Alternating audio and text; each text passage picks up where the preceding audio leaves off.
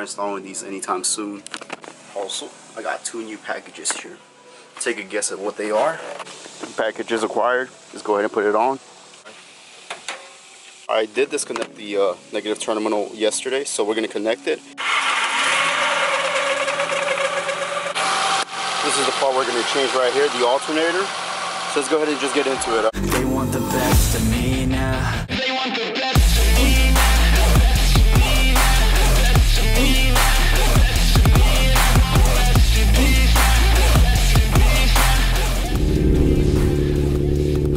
What's going on, guys? Welcome back to another video. My name is Chris. This is my channel called Mumble. Today we're basically going to fix the alternator on the G20. It's been shutting off and it lost power the other day. It kind of drained my whole battery. We're going to go ahead and change it. Took the car to O'Reilly's. They verified that it was a bad alternator. A new alternator is going for about $160, $170 plus a $30 core charge. So I had to pay about 200 something out of pocket, but I'm gonna get $30 back. It's not that bad, but it's also not that cheap. We're gonna go ahead and change it out today. Actually, my friend's gonna change it out for us. I find it very helpful when you can help friends out by giving them business. So that's what I'm doing today. It's not that hard to change out. A lot of you guys may wanna go ahead and do this one day. So we're gonna give you a couple tips and pointers. New alternator, got my backpack ready, my schoolboy backpack in case I decide to study. Come on, when you're working with cars, who wants to study? This traffic is crazy. Boy, Chick-fil-A needs to sponsor these videos, right? The package has been acquired. Let's go ahead and eat. 4 to 6 days later. So what's up, guys? It's been a couple days, maybe since last Thursday. This is actually dropping today on 4th of July. I want to wish everybody a happy 4th of July. So what happened is we ran into an issue while we were doing this whole alternator install.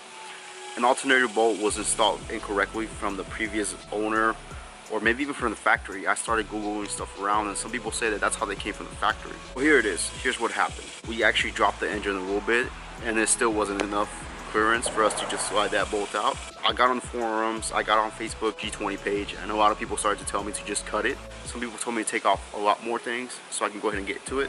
But taking off a lot more things is a little bit more tedious as to just cutting that bolt.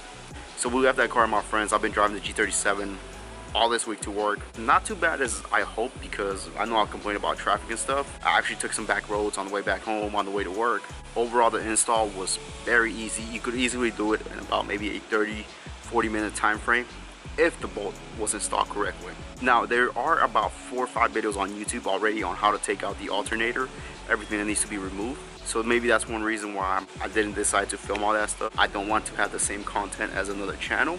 There are some people who are saying that you gotta remove the AC compressor. You really don't. It can come out from the top. You don't even have to remove the AC line, which is what's recommended. So go ahead and take this into consideration if you're thinking about doing the alternator on your car. It's gonna be a little bit tedious and a little bit of a headache if your bolt ends up being the way mine was.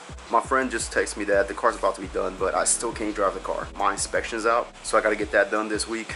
He's actually gonna do the whole inspection process for me. I just gotta drive to the DMV and get a new sticker. The car should be back with us maybe a couple more days. Friday, Saturday, maybe Friday, I'll be back here. The parts that I got in those 2 boxes, you guys will know soon enough. It's nothing that fits the car right out of the box. I'm gonna have to modify it. I am gonna have to buy a Dremel just to make it fit. And that's about it for right now. The wheels and tires, I still need 2 more tires. I haven't been able to look for any at the moment. The summer class I'm taking right now is about to end. Also this week, Sunday and Monday, I'm normally off. So Sunday, I'll be at Stance Nation in Houston. Gonna go ahead and check out that event out. It's always nice to go out of town and check out different cars from a different city. I'm gonna document some of it. I am gonna need to buy a gimbal though. I'm probably gonna buy this one tomorrow or Friday and start playing with it, so I'm ready when I go to Houston. So the last thing I'm gonna hit on, guys, I just need 2 shocks for the front of the G20. I'm gonna probably order those this week as well. There are some big things coming for this channel and some big news that's not really going to change the way this channel is going to go, so just bear with me on that. Like I said before, I hope everybody has a good 4th of July. Enjoy your day with your families. Be careful out there, because during the holiday season there's a lot more accidents out here. I wouldn't consider this video a fail, more as a learning process of, you know, stuff can happen when you least expect it. Also, there is somebody I'm supposed to link up with, which is the Unrealist, the guy I talked to you guys about a couple videos back. I'm gonna meet up with him sometime this week or maybe next week, depending on how it goes. We're supposed to do a collaboration video, so stay tuned for that one. I think the way we're gonna do it is he's gonna do one on his channel and I'm gonna do one on my channel. Go ahead and subscribe to him if you haven't done so. He does have a G37. He's gonna bring a lot more content, dealing with that car as well. With that being said, guys, I hope you do subscribe, comment down below, and I'll catch you guys on the next one. I'ma blow up. Yeah.